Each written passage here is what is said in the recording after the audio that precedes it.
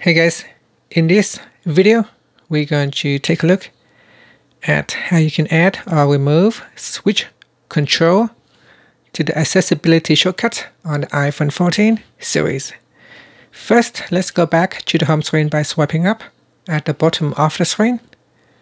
On the home screen, tap on Settings, and in Settings, swipe up to go down and tap on Accessibility. Then scroll down to the bottom and tap on Accessibility Shortcut.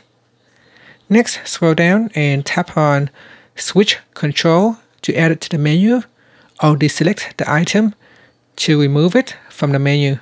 Now I'm going to select it, and then after that, when you want to access the accessibility menu, just triple click on the side button 1, 2, 3, and this will open up the accessibility shortcuts menu.